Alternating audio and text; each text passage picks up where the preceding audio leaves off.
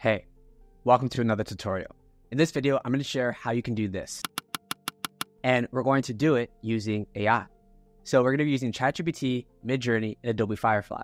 Adobe Firefly is an AI tool similar to Midjourney, but doesn't get a lot of recognition. So I wanted to showcase how you can use their new feature, the style structure and style references, to create different images, but using the same model. So let me show you how it's done.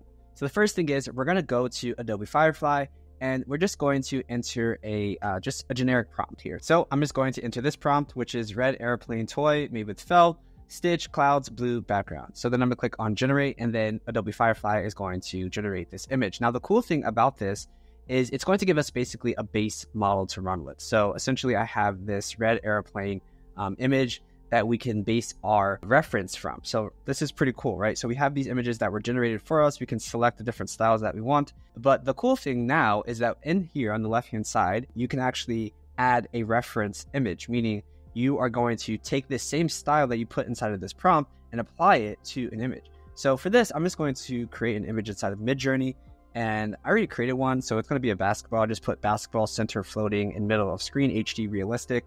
So I'm just going to select this one, and then I'm going to download this image just by clicking on download. Now from here, what I can do is go back into Adobe Firefly, and then I can upload that structure or that image that we just downloaded. So I'm going to upload this image, click on continue, confirming that I have the rights to use this image. And then all I'm going to do is just upload it, and we don't have to do anything else.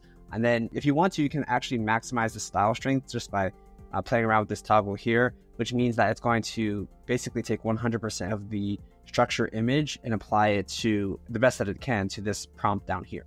So I'm going to click on generate, and then you'll see how this works, as it's going to basically take the prompt here and apply it to this image. Now, this is basically the first step. Now, obviously we have multiple clips in a row that we're going to apply different styles to. So we need to basically reprompt this multiple times to get multiple images, and then we can put them in a sequence using Adobe Premiere or CapCut or any other editing software. So we can see here that we got some.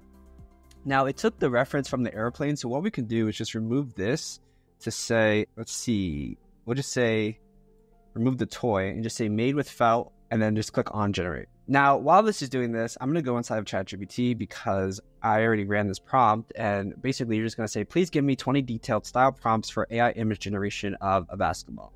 And here are the different style prompts that we can use inside of Adobe Firefly. So I have this one that I can use. Let's see what other ones I like. I like this one, the medieval one. So I'm going to copy this one as our first one. And I'm just going to copy and paste that. I'm going to go back into Adobe Firefly. You can see here now we have some different versions of that particular image. We can even say remove the clouds, right? And maybe just do, so let me just remove this and just see what it comes with, because it's basically trying to take that entire thing, but you get the idea. You can kind of just play around with the initial prompts and then modify it. So while that's doing that, I'm going to hit paste into the prompt from what we just copied from. And now we got some new ones here. They don't really hit the mark, to be honest, but that's okay, because what we can do is just download this one. So I'm going to download this one. I'm going to say don't show this again. I'm going to click on continue. And now I'm going to do this again, but with a new prompt, but still using that same reference image. So I'm going to click on generate, and it's going to generate. Now, down here, there's another thing called style and visual intensity, which is basically the same thing as the prompts that you're entering here, but you can basically upload an image of another style, or you can also browse the gallery and apply a style, which I'll show you what it looks like in a moment here. So basically, instead of using the prompt here, you would just use a style image here. These look really good. So let's see here. I think this one is my favorite just because of the lighting. So I'm going to download that one, and maybe we'll do like 5. So we have 5 different images that we can use. Okay, so now let's go back here and play around with this style here, because I did say I want to explain how this works. So essentially you can upload an image, right? Or you can just select the ones from here. So let's just say I wanted that one, and then all I have to do is a basketball. I don't have to say this. I'll just say a basketball reimagined in that particular style, and let's see what it generates. So basically it's taking this style, right, and it's taking this reference image and applying it. So again, instead of using a prompt, it's just taking reference from the image that you either upload or from the gallery that you browse here. So here we go. We got some really cool images in a similar style to this one. I'm kind of liking, if I had to choose, I would probably choose this one here. So let's go and download this one. And now let's go back to ChatGPT because we got 3. So let's just say 6 and then see what we can come up with. So let's go back inside of ChatGPT. Remember, we use this prompt to find different styles. I like this one too, the post-apocalyptic survivor. So in this case, I'm just going to remove this reference because we don't really need that anymore. And then I'm just going to enter that new prompt and click on generate. So you can see how fun this can become. Like, you can literally upload any type of image. I could also, go back inside of Midjourney and select a different version of the basketball, right? Like, I can select this one, or I can select this one and play around with it. But you can get really creative with this particular style and tool. So this is really fun, to be honest. If I had to choose from these, I would choose this one. And let's go back to inside of ChatGPT. And let's see, what other ones do we have? Let's see. Basketball designed, ancient Egypt.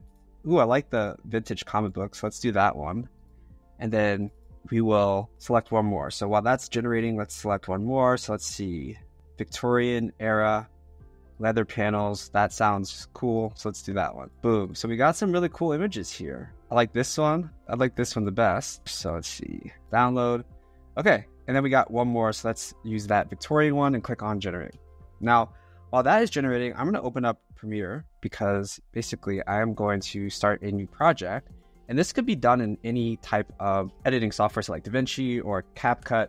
You get the idea. You can essentially use any editing software to compile the clips essentially to make a really awesome video. Now, I'm going to just get rid of this because this was an old project. And I'm just going to add all these images that So let's start with the original reference, right? So let's drag this onto